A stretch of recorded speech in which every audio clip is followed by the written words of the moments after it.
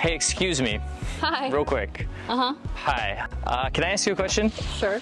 Okay, let's say you were this guy, about my height, brown hair, pretty good looking, and you're talking to this girl, and she has brown hair and a beautiful smile.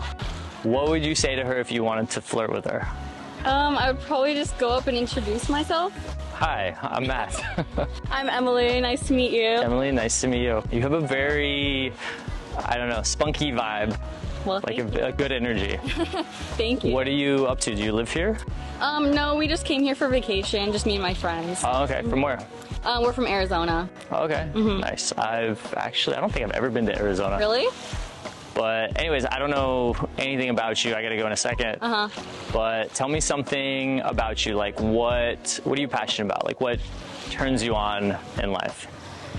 In life, I just like super motivated people, and I like to think outside of the box and do things that normal people don't usually do, I guess. Nice. Sounds like an interview answer. It's good. That's not like a normal girly answer. I like that. Okay. You sound like you must own a business or you want to. Do own a business. Really? Yeah. That's impressive. What kind of business? I have a jewelry company, and then I took over my grandpa's meat company. Really? A meat company and a jewelry company. Those are so different. Very How? different. So Okay. I have, like, two sides. I have like a million questions.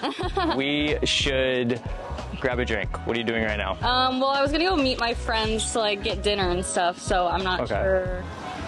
Well, how about a quick drink? 5 minutes.